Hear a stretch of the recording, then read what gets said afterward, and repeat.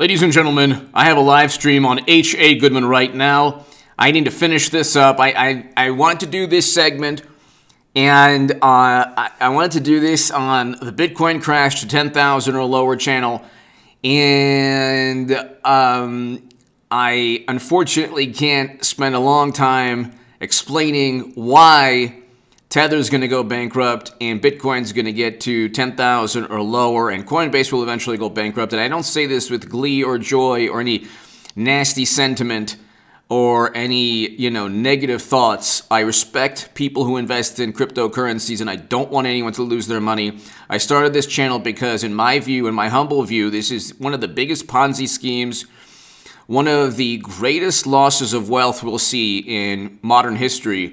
And it's not the fault of people who invest in Bitcoin, or I should say, it's not the fault of people who truly believe in Bitcoin and Ethereum and cryptocurrencies in general. It's the fault of a lot of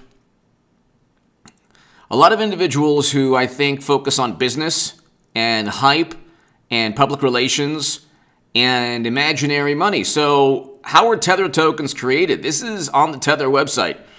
Tether tokens are created by having multiple Tether private authorization key sign and broadcast creation transactions on the specific blockchain. What the does that even mean? Now, even if I can kind of understand it, but I don't really understand it. Can you tell me? What does that mean and why am I wrong?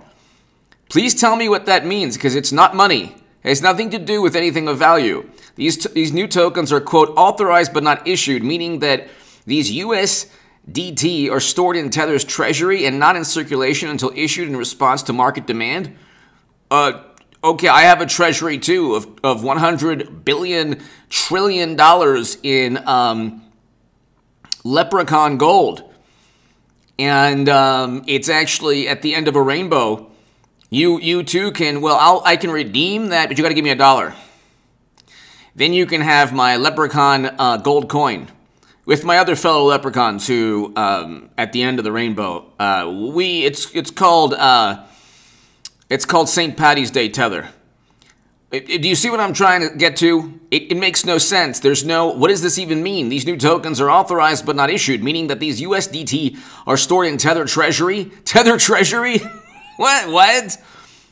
They're based in Hong Kong, and I don't believe they're supposed to have reserves of 70 billion in cash, 70 plus billion in cash, not cash equivalents. They only have 2.9% of their reserves in cash. Then they say, well, they cut their reliance on commercial paper, but they still haven't increased their cash. So Tether multi-signature model prevents a single person from issuing USDT on their own, which would represent a single point of failure and a security risk. What's the difference if everyone has their own Tether that they create? Why can't everyone create a Tether coin? Because they're not the corporation? The corporation's creating a token that is worthless. It's not backed by anything. How do Tether tokens protect me from cryptocurrency volatility? Because they are anchored and tethered to a real-world currency? No, they're not. They're not. They're not. They don't have $70+ billion in cash. I don't have to know anything about cryptocurrencies, which I really like. I know perhaps more than the average person, but definitely not. If you're watching this right now and you're saying you don't know anything, H.A. Fudman, fear, uncertainty, and doubt, you know nothing, you're just a Johnny-come-lately, and you're just, you're jumping on the bandwagon. Ladies and gentlemen, I have been talking about this since September of 2021. I started the stock market crash channel, and the first segment I did on crypto crashing was in September of 2021 on H.A. Goodman, which I should be on the line, go on the live stream right now. So, ladies and gentlemen, I'll do more of this. Just read their website. Just read their website. The website's amazing. It's the best website in the world. It's the frequently asked questions. Tether token driving the future. Why Tether? This is a terrible thing. I don't want it to crash, but it's going to crash. My God almighty. It's going to be worthless. I don't wish this upon anyone. Do you understand? I don't wish this upon anyone. There is no value to a token they create out of thin air. And it's not backed by any It's not backed by any fiat, or I should say it's not backed by enough currency, by enough dollar bills.